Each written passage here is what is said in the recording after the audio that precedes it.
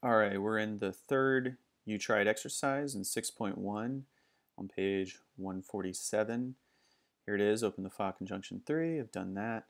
And so this is just going to illustrate that you can do kind of a shortcut with and elimination. All right, so it says the first goal asks you to prove C is a tet and A is a tet from the premise. And it says strictly speaking, this would take 2 uses of and elimination followed by 1 use of and intro. However, Fitch lets you do this with a single use of and elimination. All right, so let's check this out. Remember, we're just going to go down here to the goal and copy that and then go back up here. We're going to add a step and we're going to paste it in there.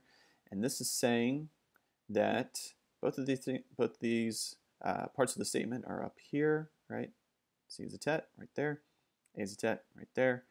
And if we cite this sentence and our rule is going to be and elimination, we can do both in one step.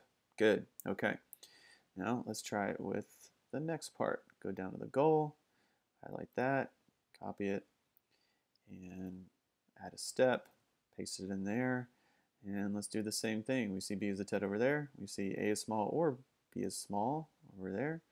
So we're going to cite that and cite the same rule. And let's see, that checks out. So our whole proof should check out. Just one more thing, it says next try out other sentences to see whether they follow from the given sentence by an elimination. For example, does C is a tet and A is small follow, right? So here's C is a tet, okay, that's part of the conjunctions right here. And A is small. A is small is inside this parenthetical statement right here, right? So it's linked over here with or B is small.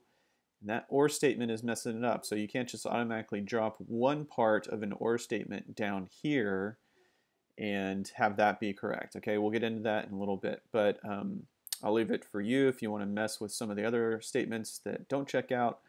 But this should illustrate at least one shortcut that you can do with an elimination, maybe saving you a step or two.